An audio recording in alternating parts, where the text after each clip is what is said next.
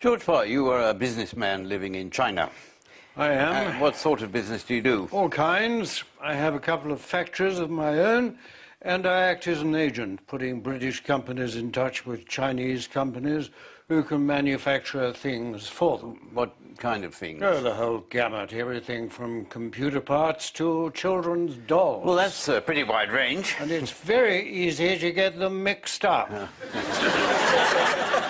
When I started, I sent out 6 batches of computers which would sometimes go to sleep. Well, computers do that, though, don't they? Not after they've said mama and peed on the desk. Well, why did you choose to go to China, particularly? Oh, a number of reasons. I was in the city for a time, but there was a bit of a misunderstanding about insider dealing. Yeah. So I thought it was time to move on. And it seemed to me that China was very much where the action is. In what sense? Well, if you're looking for what makes the good life, you have to look at China.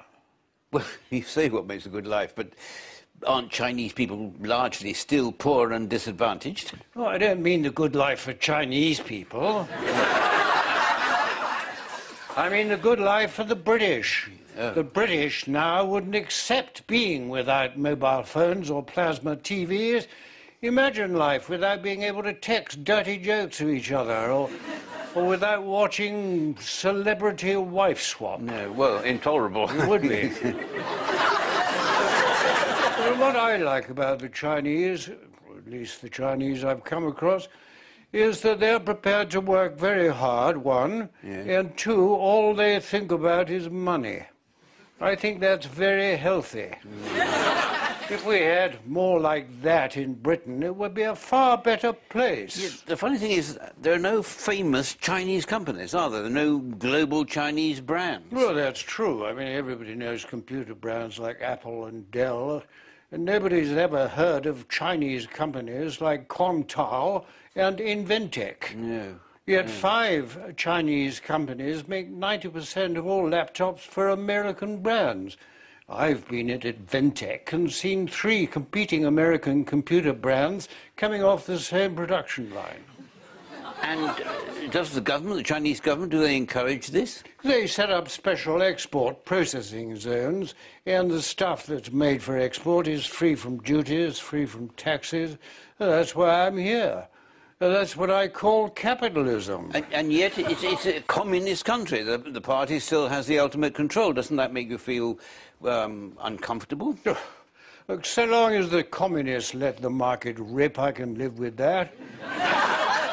And the advantage of party control is that at least it's obvious who you go to for decision, and if it's necessary, who to bribe. And you're not worried about China's foreign policy? For instance, its support for a Sudanese government, which is accused of genocide in Darfur. Oh, for heaven's sake. Business is business. China buys oil from Sudan, that's all. Just because you buy oil from somebody doesn't mean you support them. I buy apples from my greengrocer. I don't ask him if he beats up his wife. But the basic economic fact is that Chinese products are cheap because Chinese workers are badly paid and overworked, isn't that right? Listen, I directly employ about 1,000 people in my factories. 50 of them are European, the rest are Chinese. My Chinese workers have a great life. Do they? What's the normal day like? Well, they work 12-hour shifts, 7 days a week. They have 2 meal breaks a day, food provided by me, subsidized by me. When the shift's over, they get on their bikes and go to the company dormitories provided by me. They go to sleep, they wake up, get on their bikes, and go back to work. It doesn't sound much of a life, I must say. I mean, there doesn't seem much point to it. Well, of course there's point to it. Each of my workers has a little signboard over their workstation. If they fulfill their quota for the day, they get a red star on the board. If they don't, they get a black one. And the point is not to get more than 1 black star a month. Otherwise, If that's not a point, I don't know what is. But you can't argue against the fact that Chinese workers are seriously underpaid. What would they spend their money on? They get free food in my canteen, or nearly free, a free bed in the dormitory, and the Chinese have got a different attitude to money. They're thrifty, they want to save. Not like the Brits, splashing it all on 2 weeks vomiting in Cyprus. Why do the Chinese save so much? I mean, is it just thriftiness? Is it a national characteristic? Well, it's partly that, yeah, but it's sheer desperation. There's no state pension, you know, no free health service. So they're terrified of getting sick and getting old. I think that keeps them disciplined. Yeah. So I take it that you would be, well, let's say, lukewarm in the matter of workers' representation. I mean, from what you say, you wouldn't be in favour of trade unions. What do you mean? There are trade unions in China, properly recognised. They're all affiliated to the All-China Federation of Trade Unions. Which is affiliated to the Communist Party. Well, to make sure they act responsibly. I mean, our unions could do with a bit of that attitude instead of holding everybody to ransom all the time.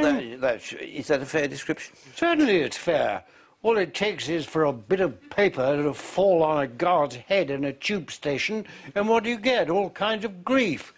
And Bob Crow and Tony Woodley threatening to pull their members out. I mean, has nobody in China ever tried starting an independent union? Well, yes, they did try. And what happened? They got 20 years. You see what I mean about discipline? So you never feel it's your duty, perhaps, to encourage the Chinese to be more like the West, to bring up... You don't want to bring up the lack of human rights or a free press or the absence of genuine party politics. No, I don't. They think that gets in the way of making money. And I'm with them 100% on that. It is not just that, is it? Just because there are no political parties and no free press doesn't necessarily mean the economy will boom. No, but I wouldn't miss party politics, to be honest. Well, really not. I mean, it's the foundation of our democracy, surely. No, but I think what a relief it would be not to have to listen to Nick Clegg's views on interest rates or on anything else. And you'd be spared the Today programme with self-important people sounding off, you know, just the sport and the weather. It must be something you can't possibly approve of, surely. I mean, for one thing, what about pollution of the environment? Look, China has to go through what we did a couple of 100 years ago. And they're a very civilised, sensitive people. If you go to a dinner party in Hampstead, you don't say to your host, "Your lavatory isn't very clean. I suggest you get some Harpic."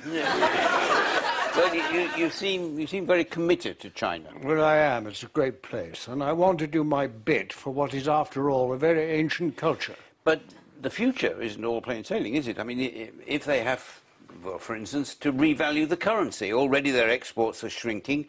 A lot of the firms are going bust. There are big concerns about inflation. All that could lead to serious social unrest. Oh, I'll be gone by then. Gone? Oh, yes. I'll set up somewhere else where people will be willing to work for peanuts. I've got my eye on Bangladesh.